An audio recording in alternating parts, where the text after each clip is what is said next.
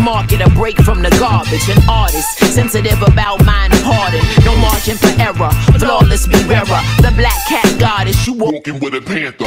Painting these pictures with words like Samantha, MacGyver. Alchemy on the track, make it lava. And I won't stop rocking till I retire. Singular or plural, she break numero uno.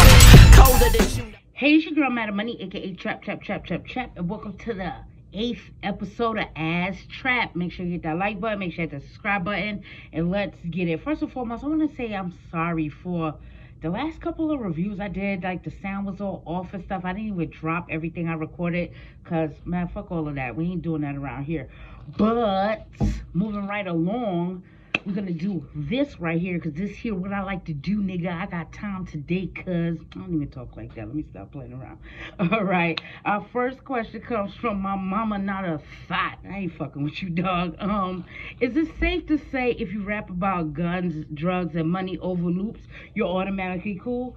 No, it doesn't mean that at all. You an asshole for that question. No, I'm gonna tell you that right there. But it's a lot of niggas out there that be doing that shit. I don't find them cool at all. You feel me? You will find too. See, it's weird. See, I don't want to put nobody out there like that and shit like that. A lot of these niggas don't do anything that they be rapping about.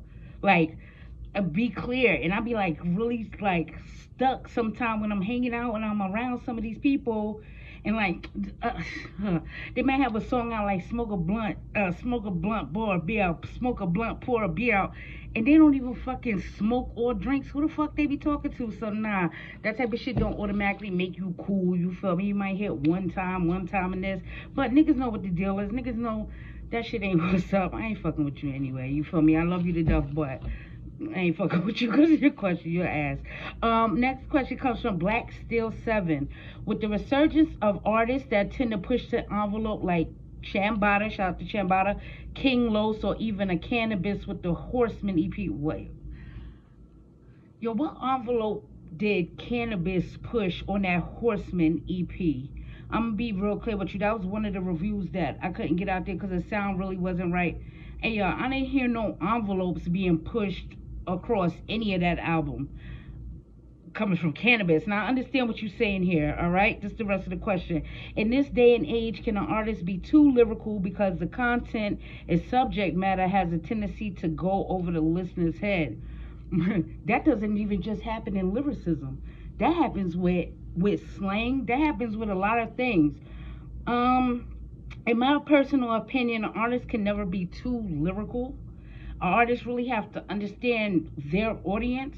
You feel me? If you're not pushing for a mainstream audience, I don't think you could ever be too lyrical. But like, yo, a lot of shit fly over people's heads, even if you're just not current in the culture. It could be something really, really mundane like that. It's crazy because, like, I kind of think of battle rap in that sense and stuff like that too. When, you know, somebody is saying a bar, it has to relate to the culture for people to get it. Otherwise, people don't get it. You feel me? I tell a lot of jokes that fly over a lot of people's head because they're not consciously aware of what's going on, or it might not have hit them yet what's going on. So, you feel me? I don't really think that you could be too lyrical because of the content. Like somebody like Chambada, right? And I respect him like so much since I was put on to him like just like last year. You feel me? He had the project out with Loaded Lux and everything like that, and I respect everything that they do. I wouldn't want to call them too lyrical in that respect. The content is really, really deep and heavy though. The content, he's like one of the best esoteric rappers. You understand me when I say that to you? And there's a lot of esoteric rappers out there, but it's levels to that. Like, it's tiers to that too. And he's at the high tier of that. But if you're into that, you can never be too lyrical with that. It can never be a thing of being too lyrical with that. So I definitely appreciate that. A lot of just basic mundane shit go over niggas' heads every day. Look at Jay-Z for instance. You feel me? A lot of shit goes over people's heads so much just because they think they know what he's talking about, but they don't really know what he's talking about. We come back all these years later and be like, oh shit, that's what that meant. So I don't think it really has to do with content or whatever. It's just how you, like, how aware you are of the content really with that. I don't think you could be too lyrical in that aspect. Like, not at all. That's what the shit's supposed to be. You gave me another question too. I was re-listening to 38 and Kool G Rap, son of Kool G Rap, right? And it's a superb album. If you had to put together a golden era artist and an independent artist, who would it be? It's crazy coming off of this, like the BET Awards and stuff. I haven't spoken to y'all in a long time. Coming after like the BET Awards and stuff, like first thing just come to mind of me is like a Queen Latifah Cyrock album. That would be dope. I wouldn't even want to put her with Rhapsody. I want to put her with somebody like Cyrock in that instance. It's crazy because I feel like Big Daddy Kane owes us like some shit like this right now. We need a Big Daddy Kane and Somebody album. I don't even know if you go like Willie the Kid, and I always want to throw like Ito in this mix too. So I want to ask y'all, what golden era rapper would Ito pair up with to make one of these fire projects, like how, you know, Styles P and Dave East had Beloved, or this Kool G, son of Kool G Rap album. I think that was really dope project as well. But you know, for the ladies, you feel me, Queen Latifah, Cyrock, I want to see Big Daddy Kane come out there do something for whatever reason, you feel me? I need like Willie the Kid, and I need Ito to do something like this in this respect too. So help me out with that one. But I appreciate all your questions. Black Steel 7, bang, bang, bang. Next question comes from Obi the God. Salute to you, Obi. I fuck with you. What do people mean when they say a rapper can't make songs? Do they expect him to sing or feature more R&B artists? No, that is not what anybody means when they say that a certain artist can't make a song. See, what's happening in the underground right now is not songwriting. Songwriting is not happening. Rapping is happening, then lyrics is happening, but song composition is not happening in the underground, as if they're giving you the same format. Intro, verse. We're not even getting hooks in the underground like that, to be honest with you. So it's like intro, verse, outro. Intro popping shit, outro popping shit, verses in the middle, not even 3 verses, 2 verses. We get in no song structure, and that's what they mean by artists can't write a song. Let me give you an example, right? This is one of the primary examples of excellent rap songwriting, right? Let's go with a song that we all should know, like 50 Cent's Patiently Waiting, all right? Let's take 50 Cent's Patiently Waiting, and let's break down the songwriting in this, okay? Now, it comes on with an intro. Dun, dun, dun, dun, dun, dun, dun. AM, you my favorite white boy, whatever, that's the intro. Then it starts with the hook. I've been patiently waiting for a track to explode on. Then he comes in with his verse, right? I'm innocent in my head, like a baby born dead, all right? Then we go back into the hook, and I think we get the hook twice on there, right? Or something to that effect. But then there's a bridge in here. Eminem has a bridge. His bridge, you know, I've been patiently waiting, debating through all the hate, whatever he says there. Then he goes into his verse, right? Then we get hit with the hook again, and then 50 Cent gives us a bridge. You feel me? They say it's 50. They say it's 50. Man, that wasn't 50. Don't holler my name. And then he goes into his verse, right? You know, if you got a glass jaw, you whatever he says there, right? That's advanced songwriting. Those are people that can write songs. 50 at the time, at the highlight of his career, whatever, got, you know, the ASCAP award for songwriting is because these intricacies is in there. They're not giving us that same basic, like I said, underground is not even giving us a basic songwriting technique and intro, verse, hook, you feel me, outro, whatever. They're not even giving us that. They're just giving us whatever the fuck they want to do. A lot of artists don't even understand time and measure, neither though. So we have a lot of people out here with unorthodox flows, which is nothing wrong with that. But if you don't understand the beats, time, and measure as well on there, people are going to say you can't write a song. People are going to say you can't write a song because you're not understanding the dynamics of what makes a song a song. Let's go into another type of example of excellent songwriting with a different composition pattern, right? All right. A song I always love, fucking Westside Gunn's Undertaker versus Goldberg, right? So it comes on, intro's always that's the intro on they shit, right? He says his verse, he ends his verse. Pyrex, I want to thank you, right? That's his verse. Now the bridge in there is people talking. The bridge in there is like scheduled for one fall only. You feel me? Then the second beat drop, like the beat switch happens, and then we get hit with another verse. Conway, he says something in there because they understand timing. He says something like, I'm gonna hit you right back or whatever have you, because it's a gap in the beat for what they're trying to do. So he puts that in there, and then he starts his verse on time. And then it's the outro. The outro is also speaking. This one's for the ladies, whatever have you. So we have intro, verse, bridge, verse, outro. There's no hook involved, but it's interesting because they're switching up these patterns. And that's what they mean when they talking about songwriting ability. Like, a lot of niggas can rap. A lot of niggas can rap, but a lot of people can't write songs. Again, that's something that they say a lot with, battle rap crossovers and stuff like that, because there are templates involved to writing songs. It's not just you going in there spitting. You know what I'm saying? Like, if you don't understand a couple of the complexities of going with really excellent and advanced songwriting, people are going to say you can't write a song. No matter how good the lyrics is, people are going to say you can't write a song. And they're right. You feel me? So I respect that question a lot. OB, you feel me? Thank you for that. Got to show my little skills off there a little bit. Next question comes from, I don't know, Dame Do 5'2", blah, blah, blah, blah. All right. Why do you think guys like OC or Pharoahe Monch, despite their pen, have a tendency to get left out of these top 10 to 15 lists, but get the underrated tag? And first of all, because they are underrated, but they get left out of these lists because they're not as active as other people on these lists.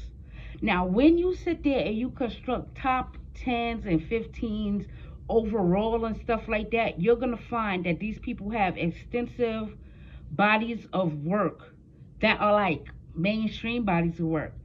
This ain't necessarily the case with these two individuals that you put out there, because the consistency is not there. Now, I know Pharoahe Monch, he just dropped a project this year, whatever have you. I ain't too particularly a fan of it. I love the concept of it. I like the musical arrangement of it, with the rock themes and all of this stuff and stuff like that. But I'm not really a fan of what happened on the album. Don't get me wrong here. But when's the last time you really heard him before that? When's the last time you heard OC? So they tend to get forgotten about for people that have more impactful bodies of work, even though, it might not be as much or whatever have you, or it is more. They kind of get left out of that, and they're going to be called underrated because that's exactly what they are. They're being called underrated because they don't fit into the ratings. And I think that has a lot to do with consistency, if we be honest here. But I appreciate your question. Thank you so much, Dame Poe, fine too. All right, next question comes from Hove the Great. What's your thoughts on the new Skyzoo album? Love it. Album of the year. Like, it's crazy because, like, last year I had Allegory as my album of the year as soon as I heard it. And as soon as I heard this, I am, like, in a safe space to say that this is the album of the year. I don't think nobody could come and really knock what was done on that project off. And I really, really hope them over at Mellow Music Group or whatever have you put him in consideration for a Grammy this year, because with that type of content and that type of musicality that's going on there, as well as his lyrical ability, I don't think nobody's gonna beat that, dog. Like, I don't think nobody's gonna beat that. And it's just due for him. It's time for him to get his just due on that type of a major scale like that. Skyzoo never misses. He's diverse. You feel me? And he does his thing on here, but that's my true thoughts about that. You feel me? That's album of the year. That shit is Grammy worthy, if we're gonna be real honest. So thank you so much, Holy Great, for your question. Oh my God, Lucky. My God, Lucky always hitting me over the head with mad questions. How do you feel about OT the Real? He's alright. He can spit. You feel me? The couple freestyles I've heard of him, I've heard of it. I don't really, how can I say this right? I ain't really beat. Like, I ain't gonna lie to you. You know, it's a lot of nice people out there and stuff. He's one of them. I ain't mad at him. I wish him the best and stuff, but I ain't gonna subscribe to him. I'm not gonna get all into his music or anything like that, but he's alright. He's nice. You feel me? He's alright. Alright? What rapper would you not miss if they decided to never drop a project again, and why? Yo, it's crazy you asked me this question because I was just having a conversation like this and like, yo, I love Meek Mill. Like, I love what he brings to the table. Yes, he too loud and all of this stuff, but I like that. I just like that gutter street shit. I seen his elevation and his growth. I like all of that. But if I never got another Meek Mill project, I don't think I would be mad about that. I'm good with his discography just how it is. I don't think that I would miss if he never dropped a project again. But I love him to death. What's your opinion on Kaya Baby and Kamaya as rappers? All right. I review Kamaya's projects as they come out. She drops a lot of music. A lot of y'all might not get a chance to listen to or whatever have you. She drops a lot of music, so I respect in the fact she drops a lot of music. She's giving you authentic West Coast every time she drops it. Kaya Baby, I ain't gonna lie to you, I've never really heard a project from her, but I'm fully enthralled in her freestyles, and she can spit. She has her own style about her and everything like that. Like, I'm not mad on either one of them as rappers, but they're two total different things. Like, Kaya Baby spits to me, and Kamaya, she spits, but she's more, like I said, she more radio ready type of situation going on, I think, with that. So thank you. Lucky, you still got another goddamn question for me? All right, listen. Do you think Vado, Nino Man, Dave East, and Don Q? Hold on, man. First of all, do I think Vado should be with these other nigga? Check the age ranges on here, because I don't even know how old Vado is. I don't know if he should be in this particular mix. To be honest with you, should form a group. Would they be able to drop a dope project as a group or not? I think, oh man, what can Nino Man bring to the table with Don Q and Dave East? So I need a Dave East and Don Q album. I ain't gonna lie. I need a Don Q album. This is what I need. This is what I've been championing for. And what the fuck is Don Q? You know, I be thinking sometimes niggas undercover locked up and nobody don't fucking know that shit. They keep the shit under wrap. Because why haven't we gotten new Don Q music? That's what I need right there. Because he could spit. And he's respected too. So, yeah, I ain't a fan of all of that. I don't want that type of super group. I'm just reading over the names to myself and trying to see who will be doing what where, and I don't think I want that. I think they'll be able to do something, a posse cut somehow, but I don't know about that. Anyway, thank you, Lucky. Like, I'm really puzzled by this lineup. Next question comes from Jay Baby Ears, my guy over there. Name cracks me up each and every time. What still keeps Trap, which is me, excited about hip hop? Dog, hip hop in itself, like, you never know what's gonna come out next. You never know what's gonna be new. You, like, even if you dig in the past or you one of these hip hop dinosaurs or whatever have you, yo, how could you not get excited about hip hop just to see, you know, the newer artists come in and how it matches up with what the older artists has done and all of these things. Like, hip hop is so influential. We influence everything. You feel me? Pop culture. We are pop culture. I don't think anybody understands that. It's funny because I put on the timeline the other day, like, me, you, my dad's boat. Like, them is two white boy comedians in there kicking a rap. You feel me? Like, you know what I mean? Look how we're involved in the culture. Just, I know that's old too. Old reference, but we are always just involved in the culture. So how could you not be excited about it? How could you not see, you know, niggas that look like me and you flourish out here making money, whether you really participate in their type of hip-hop or not, whether it's trap or this, that, and the third? Like, yo, how could you not be a fan and get excited just to see us win as a whole, period? So that's what keeps me excited about it. And, you know, it's a couple artists in general that keeps me there and keeps me in touch and in tune with everything. But how could you not be excited about hip hop? We all we got. You feel me? We all we got. So thank you so much, Baby Ear. Salute to you. I can't get over your name, I swear to God. Next question comes from Trouble Smith. With his profile rising, if you were working with Stove God Cooks, what direction would you advise him to go forward, or keep doing what he does best, or reach for the next level in this very moment? Now, he's in a tricky situation right now, because if his next album, which I think Westside Gunn should be curating or whatever, if that shit ain't fucking fire, it's going to be a real missed opportunity. I don't think, us on the hip hop Twitter, like real hip hop Twitter, like our side of hip hop Twitter, we are such a little small group, and I don't think y'all understand how small a group we really are, and how we do support people that we support, but it's really just a tiny number of us.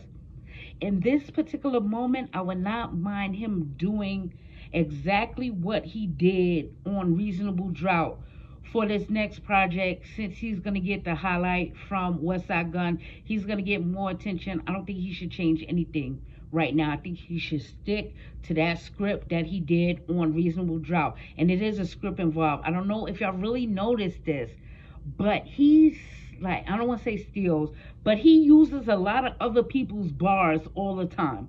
And he flips them and he makes them his own. He uses people's cadences and stuff like that to make the music interesting, to give you some familiarity with it.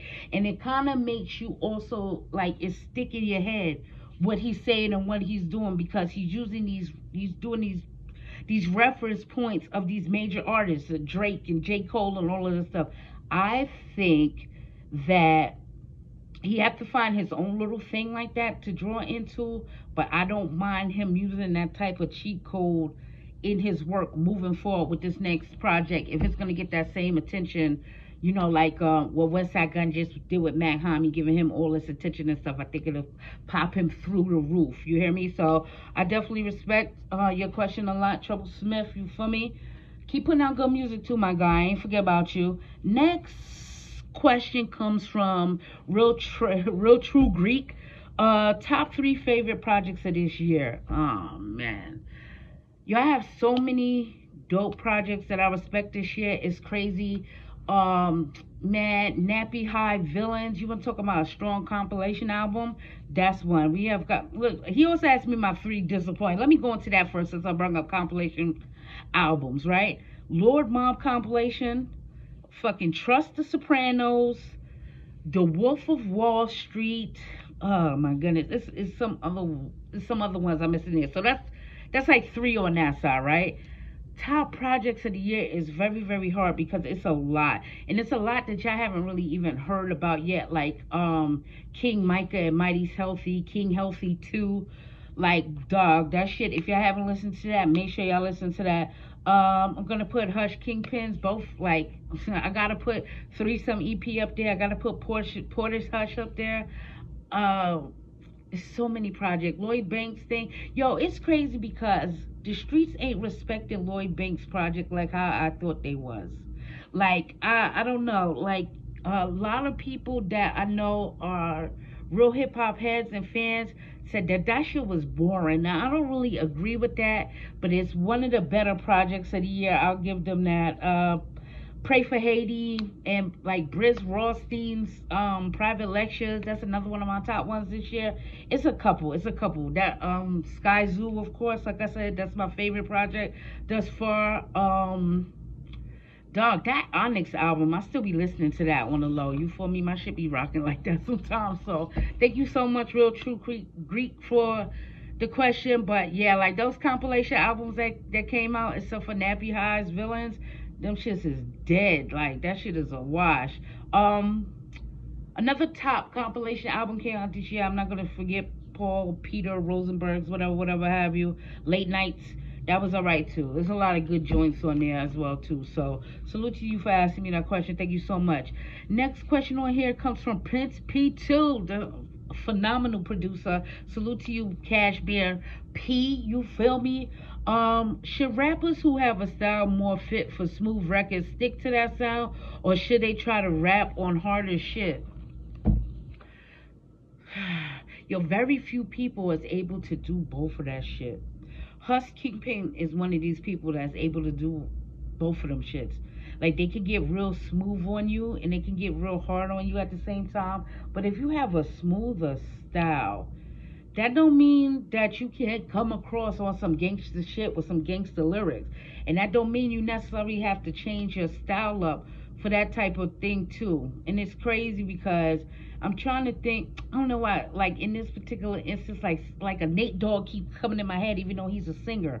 You feel me? Was singing and stuff like that. But if you could keep that same melodic type thing on harder records, that will work out. But a smooth style, that don't mean you can't come hard. That don't mean you can't come hard at all. You feel me? Like I said, I think Husk is really like the king of that, giving you both and shit like that. You know, give you that late night music and that fucking daytime, give you that shit that you looking for. So nah, I don't think anybody should just be one note. Everybody should try different things. You feel me? But before you give it to everybody, make sure you have the right group of people around you and tell you, nah, dog, that ain't working and that ain't cool or whatever have you. But I think, I think the right individual could do that. Husk, like I said, he's one that could do that. So thank you so much, Cashmere P. I can't wait to hear what you got next coming up and stuff like that. Phenomenal music that you be putting out there. Next question comes from Saucy Marie, the Champagne Mommy. What is the one time you were beyond fed up with what was happening in the genre, and was because of a particular project, rapper, or trend in general? Tight jeans is one time I was really fed up in the culture.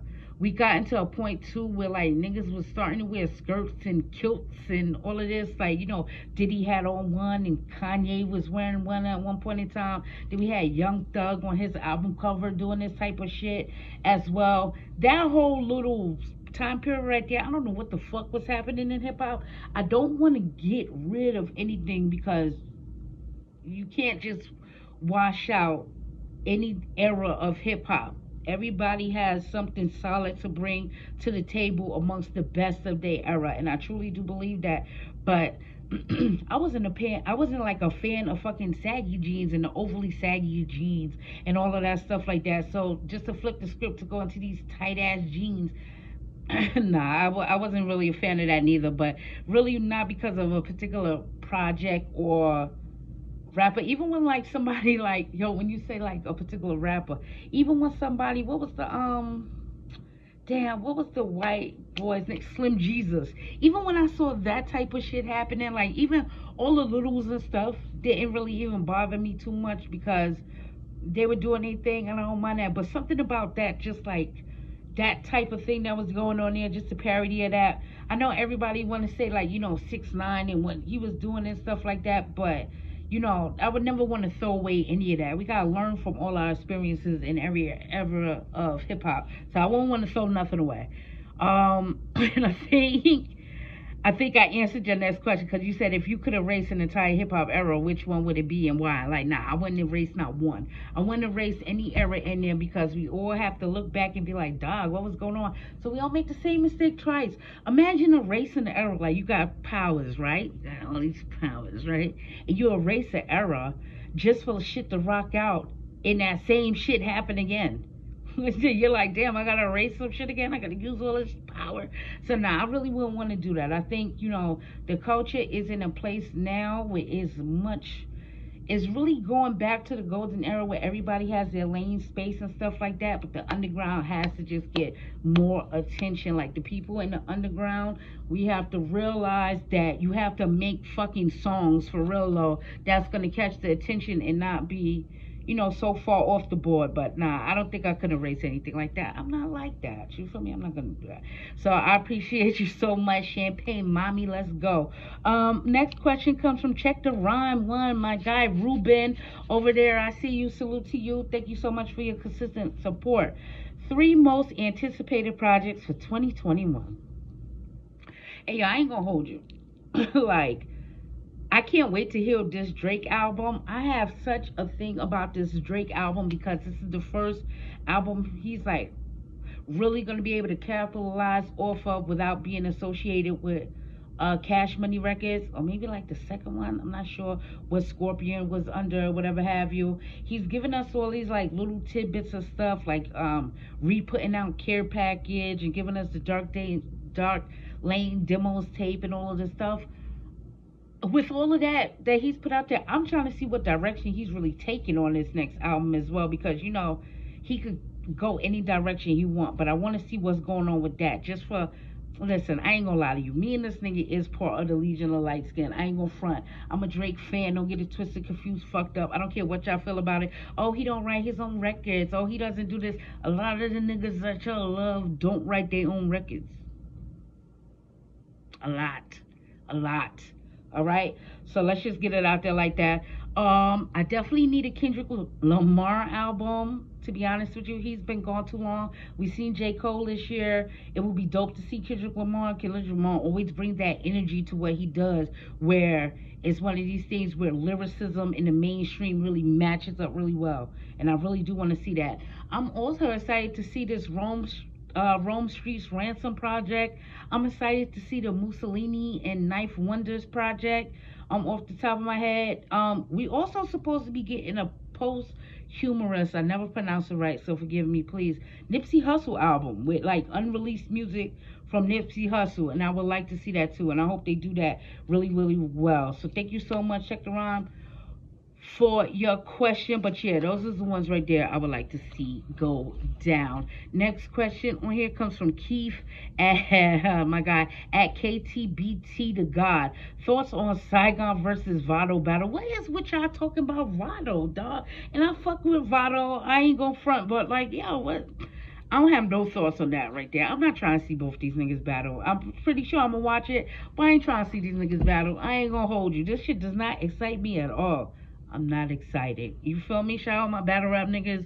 But no, I can't do that. I don't care. I ain't even gonna hold you. I don't care. I have no thoughts about it, Keith. You know I don't even come at you like this or none of that. But dog, I don't care. You can ask me other battle rap questions in the world and stuff like this. This I have no fucking interest in whatsoever. I'm not excited. Like, yo, I'm not.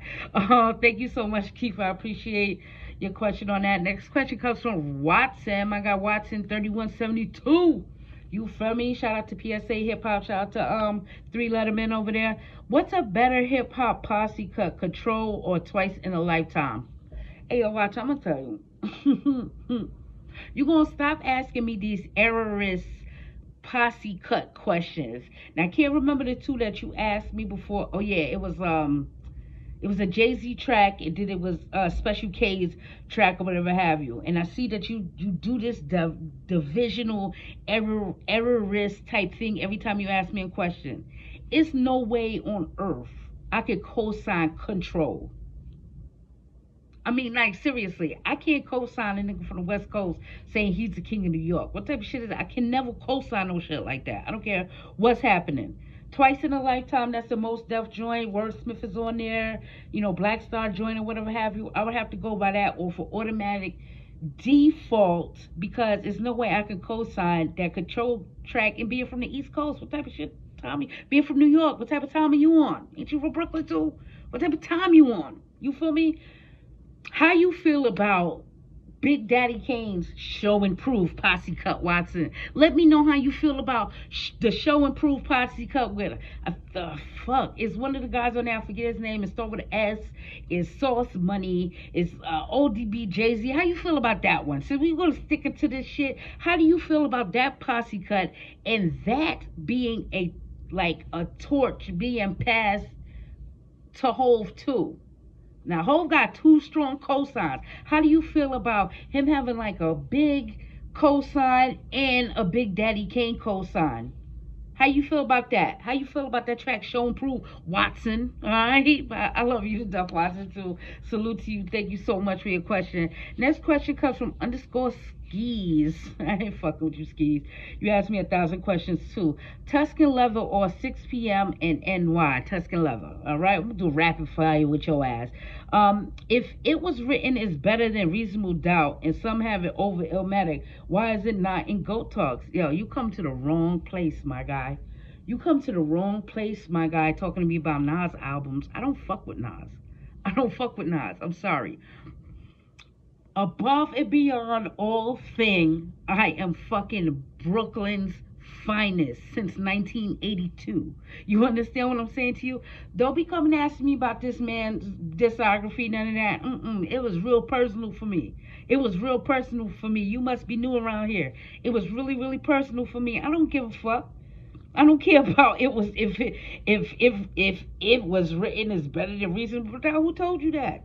I ain't tell you that. I ain't co-signing none of that shit. And some have it over Illmatic. Fuck out of here. Like, I was give respect where respect is due. Illmatic, one of the most impactful albums of all time. Why is it not in Goat Talks? Because y'all don't give a fuck enough about it. I'm not having that conversation. Period. So thank you so much, Skis. But damn, I ain't beat. Next question comes from Shadowlands. Requirements to be called underground and mainstream. Requirements to be called underground. You don't have a mainstream fan base.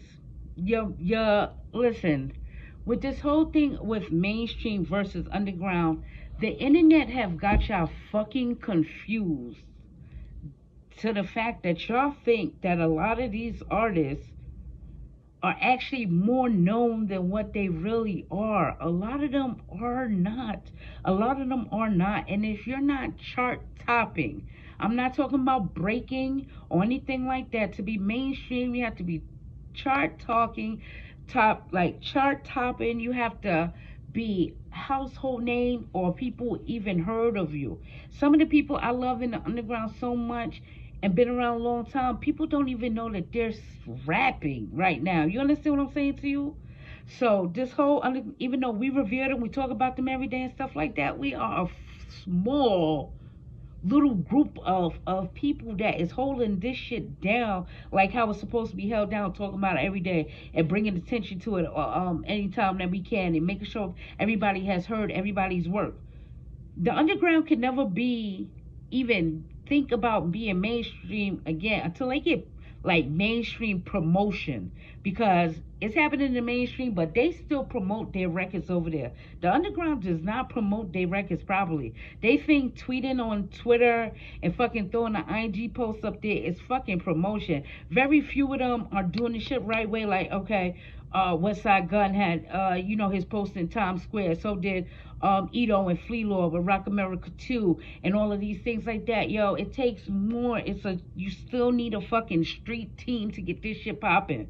So, when you're a mainstream artist, people know your name, even if they're not familiar with your music, they've heard of you. And underground artists is still this thing. It's crazy because underground is still an underground scene. And y'all don't think that it is because we're online, but it's still underground. Unless you know to actually go and look for like an artist like a Rome Streetz or something like that, that name may never float across you anywhere but online. You feel me? Like, that's real right there. And he's one of the greatest lyricists we have. I gotta throw Definite Magician on that top projects of 2021 list. It just not happening right. The underground they gotta promote. We gotta promote to make that shit mainstream, because what people fail to realize, like, underground is not a sound. Underground is not a sound. Despite what y'all want to think and feel, underground is not a sound. And let me show you how underground is not a sound. Tyler, the Creator, have his project that came out. I may review it. I may not review it. I don't know how I feel today. You feel me? The first track on there is the Michael Irvin, Westside Gunn Michael Irvin beat, right? Is underground still a sound? Is underground still a sound if he's using a underground artist's beat on a mainstream album? Is it still a sound? I don't think so. Y'all gotta realize what is going on here. So, is Tyler the Creator mainstream? Fuck yes. Hell yes. And he's one of the very few artists that used his, like, Grammy win and stuff like that the correct way, like, the proper way to give shine to the underground. Soon as you see that, he was on tracks with Westside Gunn. He's always get a verse here, always get a verse here. And he's fucking mainstream. Don't get it twisted, confused, or fucked up. But, man, I'm telling you, underground, we got a long way to go, but it ain't gonna take too much longer, because we do have people breaking through, despite everything y'all be saying about, like, you know, a burden of proof and all of this stuff. That shit is on the charts, dog. That shit is getting recognition. You feel me? Not just all this little, like, publications and stuff like that. Like, I was really, really proud to see Westside Gunn and Matt Comey on Rolling Stone and all of these things, getting all this stuff attention. But I'm like, dog, how, like, where's the numbers? Like, how much did the album sell? How much did the album stream? Where's the fucking data on this shit so we can know and get a variance of how much that shit really meant? Like, that shit don't, it'd be really, really odd. I be having a lot of thoughts about stuff like that, because I do want real hip-hop to come back to the forefront. I want everything to have its space. You feel me? Like, for real though. We can't just say, you know, real hip-hop needs to come to the forefront and the youth have nothing to do. Like, they need their space too, where they go twerk and they like the baby and they like Megan Thee Stallion. But we over here, we like, you know, Griselda and Ransom and Rome Streets and Ito and Fleelord and all these people here. But I think it should be like a real, like, mesh together going on there.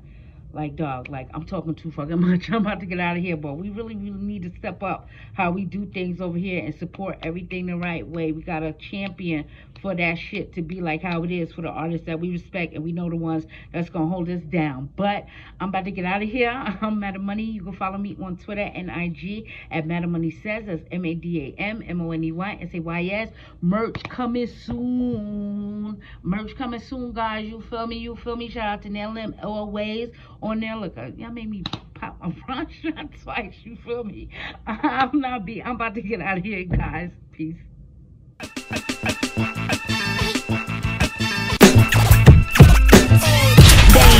Steady aim at the target. I'm flooding the market, a break from the garbage. An artist, sensitive about mind pardon. No margin for error, flawless be rarer. The black cat goddess, you walking with a panther. Painting these pictures with words like Samantha MacGyver. Alchemy on the track, make it lava. And I won't stop rocking till I retire. Singular or plural, she break numero uno. Colder than you know.